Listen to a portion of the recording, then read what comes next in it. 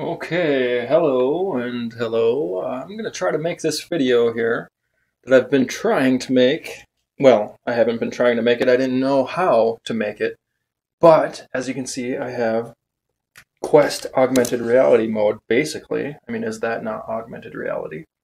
Finally figured out how to record pass-through camera. Specifically the pass-through camera on the lower left. These other cameras are not on. But thank you to Ty from Tyco Tech. He was the one I finally asked, how do I do it? You might be the man with the knowledge. He had a video here. You can kind of see it through the pass-through cameras.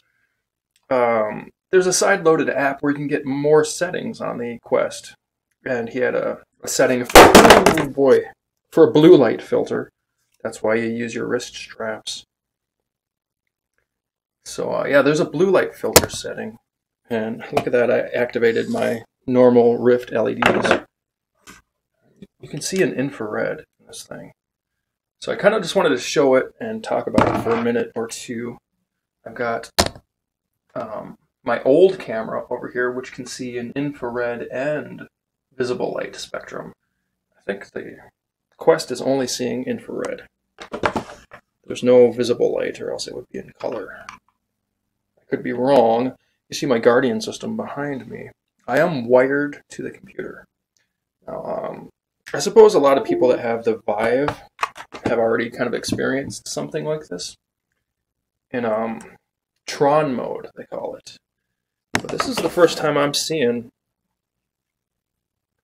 this level of augmented reality, or the capabilities for augmented reality. I mean, these controllers are labeled, so you can imagine if they unlock the pass-through for developers, they can start working on stuff like that. Now, while I'm in here, I did want to show to the Sony Handycam with the visible light and infrared light. The front of the Oculus Rift, you can see both screens. You can see the frames. That's working. Yeah, and when you slide the interpupillary distance slider, you can see the screen's moving in there, so that's kind of cool. So another thing, I'll save it for another video, but I think when you see me move back into the play space, back through the Guardian here. Oh, I've got to confirm the Guardian. Okay, so let me confirm. When I'm moving in and out of the Guardian, there's a very smooth transition. See that smooth transition? So if there were a setting some developer can make, like a slider or a toggle to set the strength of the pass-through at about 50% so I can see both, and I could move my head, I could be anywhere in the room, but I could just set that pass-through strength, you would have kind of an augmented workstation. Now it's not one-to-one, like I said in my other video. It doesn't have the perspective, like the Rift S has a perspective correction to make it a one-to-one mapping. This doesn't have that, but you can kind of still see how it would be useful. And I've noticed, especially when you're watching 3D VR 180 videos and YouTube VR, it is super cool because that's in 3D as well. And if you just get the pass-through strength to 50%, everything, it looks like people are on your desktop or in the same environment. So I can imagine, and like I said, I'll save this for another video, but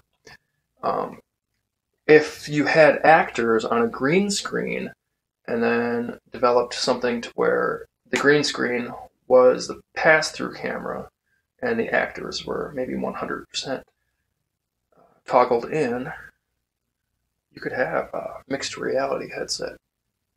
That might be better than Windows, or I haven't used those other headsets, so I really don't know what I'm talking about. But I just wanted to show this. Finally got the pass-through camera ability to cast to the computer. So I'll link to Tyco Tech channel where he shows how to do this. It's just a batch file that he wrote.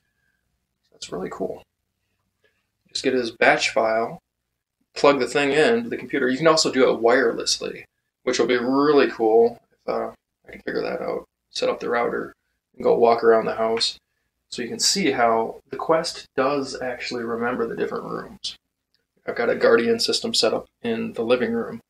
This is my bedroom Guardian. And when I walk between the two rooms, it does transition to the other Guardian. So yeah, that's about it for now. I don't normally do a video with two cameras on it. I just had extra room on the side of the screen because I didn't want to stretch the pass-through camera all the way out. But yeah, if you liked it, give me a like, you know, do the YouTube culture stuff. And I'll leave you, I've got the wrong controller. I'll leave you with the blinking and flashing of the Oculus Rift. Goodbye now. We'll do some more of these videos. I'll do a demonstration on that video idea where you can toggle the pass-through camera. I do not want a stationary boundary.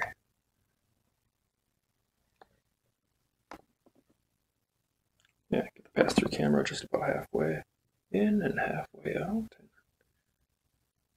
You have a use case for some Quest AR mode.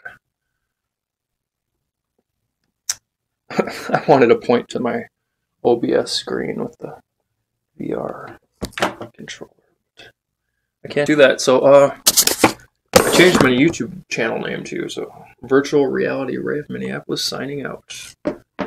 Here's the Oculus Go that doesn't have any infrared lights on it. Bye now. Peace.